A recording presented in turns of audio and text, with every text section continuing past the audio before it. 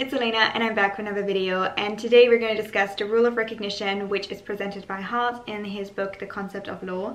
And it is basically a theory of what makes law.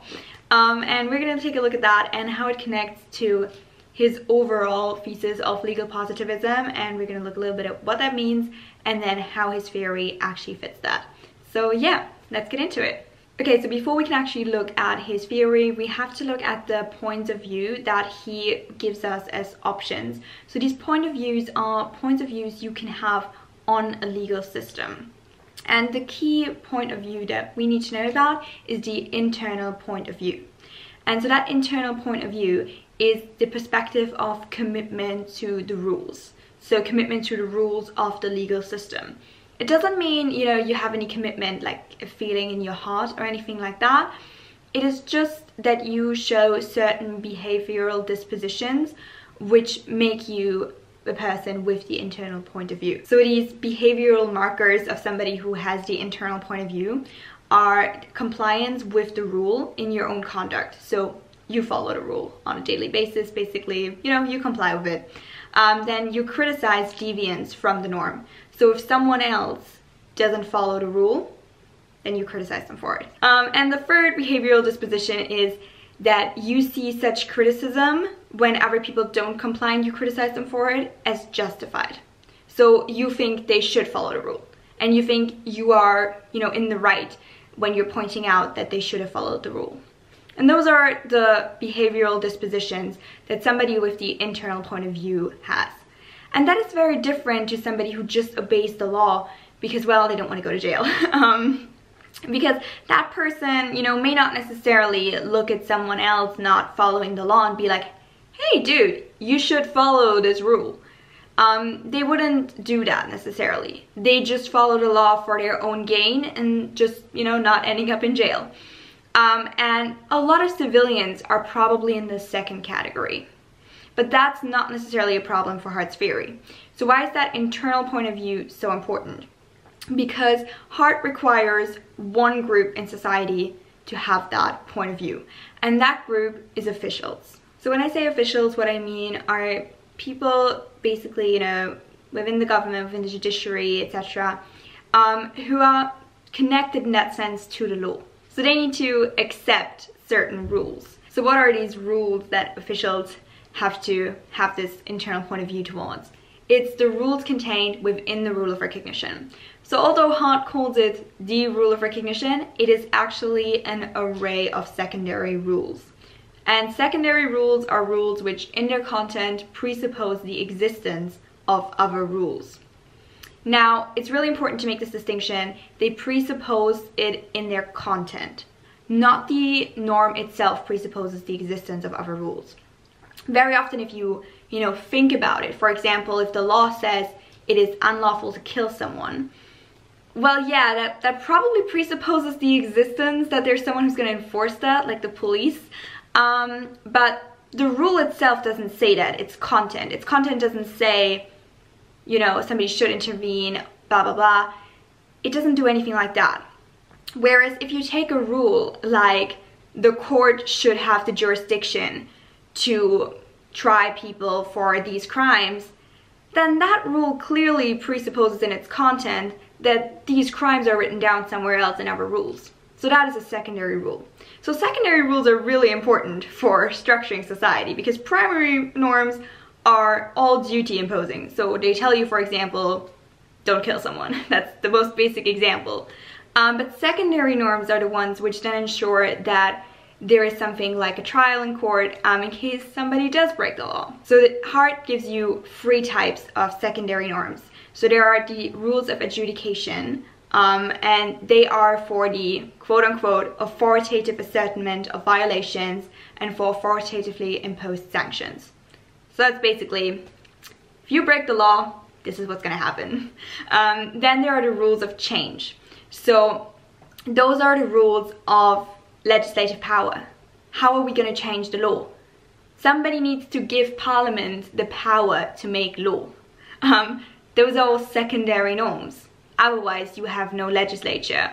And that will be a big mess. So you can see secondary norms are really important. And then the third one is rule of recognition. So those are the rules we're interested in, and those are the secondary norms for the ascertainment of norms. So determining what are the rules. How do we figure out if something is a rule in the law? And that's why we need the secondary norms within the rule of recognition. Those are the norms which help us figure out if something is law or not. So for example, in certain systems, something can't be a law unless it has been passed by a certain body, like for example Parliament, with a certain majority, and then maybe it needed to be approved by someone else. Certainly here in the UK, for example, it needs to go through 2 houses in Parliament, it needs to be approved by the Queen. There are quite a few requirements, so that's what the rule of recognition is about. It's about looking at a certain alleged rule and figuring out whether it's actually a legal rule or not. And the officials need to be committed to the rules contained in the rule of recognition. So to the rules for figuring out what the law is. Otherwise, you have a big mess. If officials think that someone other than Parliament can make law without being authorized by Parliament, for example, you know, that would create big uncertainty. So that's why these officials, they all need to be committed to it, and then you have the rule of recognition.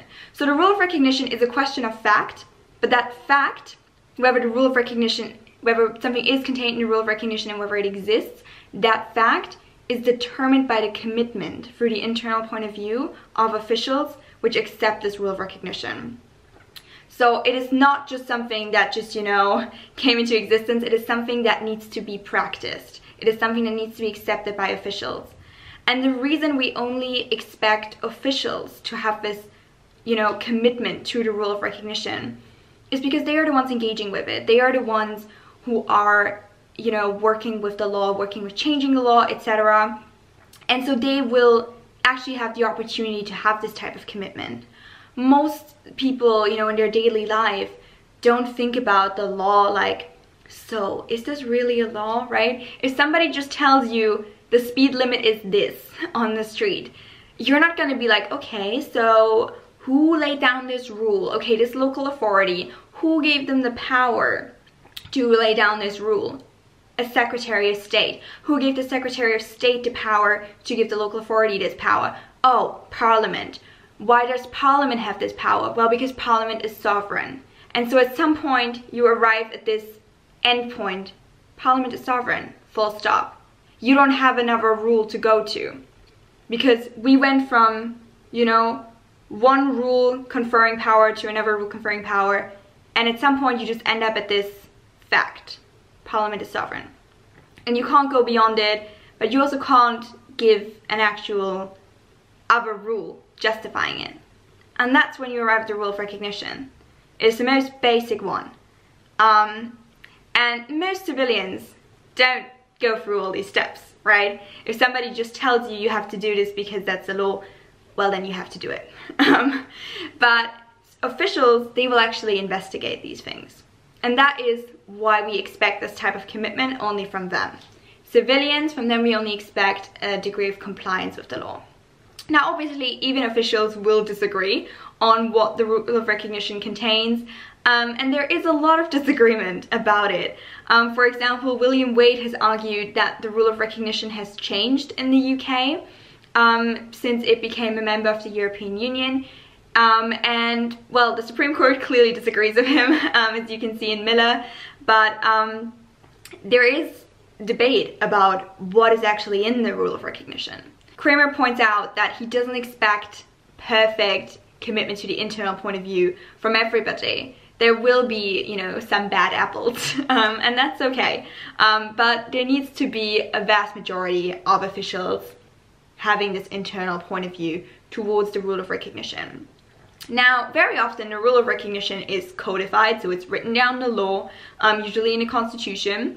The UK is an example of that not being the case, but in many countries it is.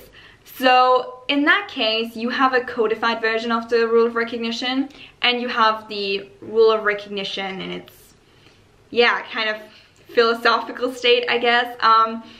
And those two aren't always the same, because sometimes people make mistakes when drafting, and sometimes, you know, things kind of get lost later on in interpretation.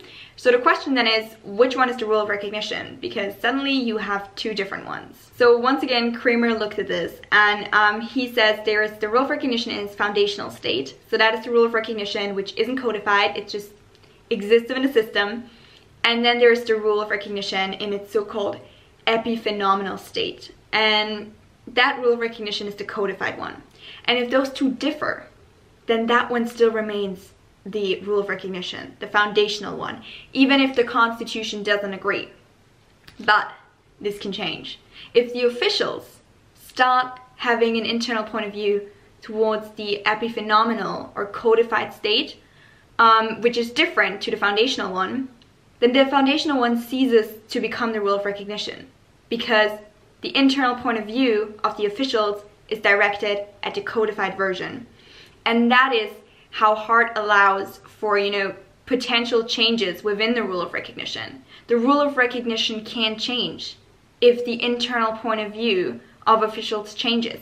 If they start to believe that something else is contained in the rule of recognition, they start to act like it, then the rule of recognition has changed indeed. So Hart doesn't think that once the rule of recognition is laid down, it has to be followed forever in this state. It can change. Now what you're going to notice is this theory just focuses on rules, right? A rule to determine what the rules of the legal system are. It doesn't say anything about the content of these rules. So, is the rule something like a Nazi law that Jews should not be allowed to marry people of certain other races? Or is it a rule that human dignity is untouchable, like the basic law of Germany says? It doesn't tell you anything about that. So these rules could be completely immoral. And that is why Hart is a legal positivist. He says law and morality aren't necessarily connected. That doesn't mean they never are. They certainly can be, but he says they don't have to be. And that is the key thesis of legal positivism. And his theory very much aligns with that. Now, Hart doesn't deny that usually in every legal system we see certain somewhat moral rules, like for example, don't kill someone. And he calls this the minimum content of natural law. Now, natural law is basically the absolute opposite of legal positivism in the sense that it thinks there is always a connection between law and morality, in the sense that law has to conform with certain principles. Like for example, law can't endorse genocide or things like that. Now, please note, I am generalizing natural law a lot. There are a lot of different theories, and not all of them agree on what these principles are, but that's just an example. So they think there are certain principles which the rules can't breach, the rules of a legal system. Whereas legal positivism would say, sorry guys, law doesn't have to be moral. But obviously, every society shares some rules which we consider to be based on morality, like not killing someone. And this is the minimum content of natural law. Now, the minimum content of natural law is not a concession of legal positivists to natural law theorists, because the minimum content of natural law does say things like don't kill anybody, but it doesn't have to give that or extend that protection to everybody. So while the minimum content of natural law will be present in every legal system, according to legal positivists, it doesn't have to be afforded to everybody. So you could certainly argue the minimum content of natural law was present in Nazi Germany for Aryans, as they were called in that system. It wasn't afforded to people who were, for example, Jewish or homosexual or black, many different groups that were persecuted within that system. But the minimum content of natural law was there.